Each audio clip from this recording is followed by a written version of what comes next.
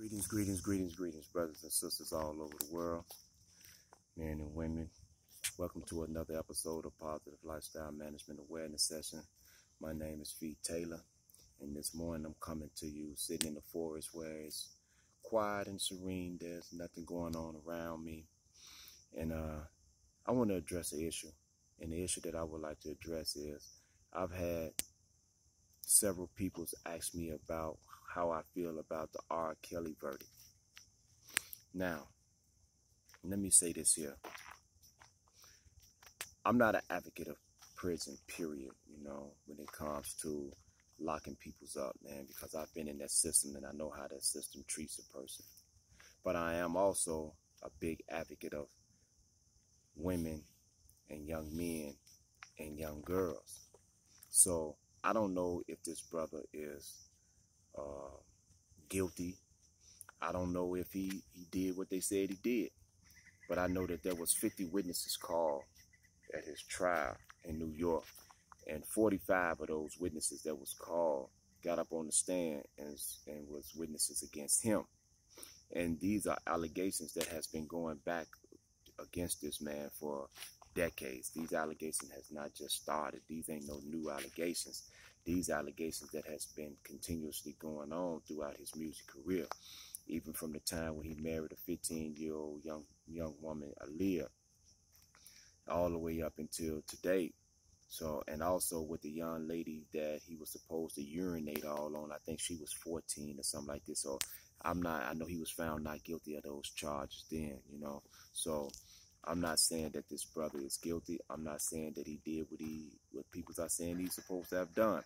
But what I am saying is this here, that we as men cannot allow ourselves to be placed in situations of that nature, And we also have to look at this at the bigger pictures. This here, that he's been abused himself. So hurt people's hurt, abuse people's abused. So we have to be mindful of that. So what I could say is this here: once he go into the federal system, that's gonna be a whole nother experience for him. But from what I understand, he's only looking at a mandatory minimum of, I ain't gonna say only a mandatory minimum of 10 years, but a mandatory minimum of 10 years. And so, which means he's been locked up over 2 years already. So R. Kelly is looking to get probably maybe 10, 12 years. I don't see him receiving a life sentence because his criminal background don't reflect that. I don't think he has no criminal history points or none of that. And when you go into the federal system, everything in the federal system is based on your point level. Then you got to go down and across. It's this grid that they put you on. And I don't think that he fits the level of being a career offender, And I don't see that his points level is going to be that high. So I don't see R. Kelly getting those 60, 70, 80 years like everybody is claiming that he's going to get. But who am I to say this here? And the prosecutors may have more evidence on them than what they're saying, than what I'm going off of. I'm only going off the system because I was in the system, and I know most time when people are looking at a mandatory minimum of particular charges, if they're not a career offender or armed career criminal or have 40, 20, 30 points, a lot of points, they sentence normally don't get no more than what their mandatory minimum is, regardless if they went to trial or not. So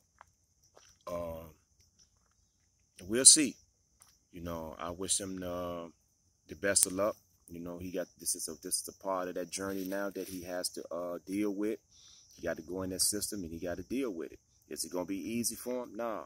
More likely, by him being a high-profile celebrity, they might throw him in one of them institutions like Inglewood or Tucson, maybe Terre Haute, Buckner One, or Buckner Low. He probably wind up in a low-security facility somewhere where as though child molesters, aka chomos, are able to walk the compounds, So I don't see him going to no USPs because he's not going to be able to make it in no USP. So he probably go to a medium security prison somewhere or a low security prison where he'll be okay. So with that being said, I want to thank you all for another session of positive lifestyle management awareness session. And you all have a good day. Thank you. Thank you. Thank you. Peace.